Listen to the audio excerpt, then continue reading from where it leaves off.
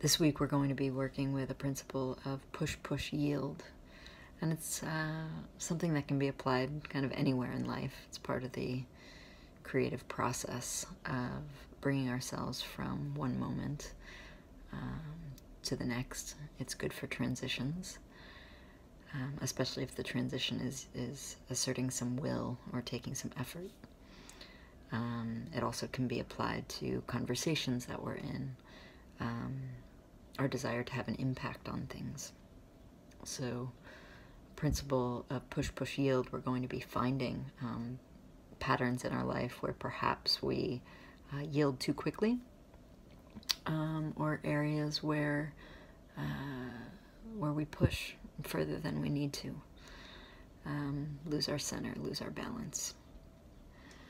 And push, push, yield is something that we actually see in nature. As nature expresses itself and grows, there's often an exertion of energy, and then a pause to allow the next thing to happen. And then with that information, to know where we've landed, to know where nature has landed, then we can push again. Anyway, it's really wonderful to explore this stuff that is philosophical and conceptual in nature, to bring it into the body, to, yes, use the intellect and the language to give ourselves a framework, but then to give ourselves time to immerse into the experience where the real teaching is, where the real wisdom lies.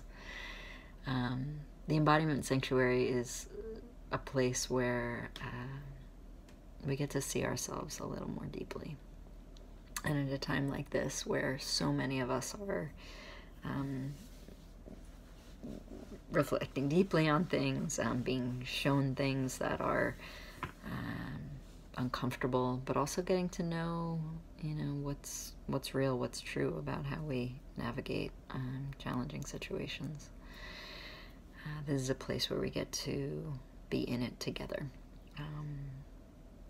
And depending on the numbers, sometimes we're just going through the experiences together, and sharing a few words about what we've discovered, and at times it can be where one person or several people do a deeper process with witness and with my guidance or facilitation if and as necessary, but the group is usually holding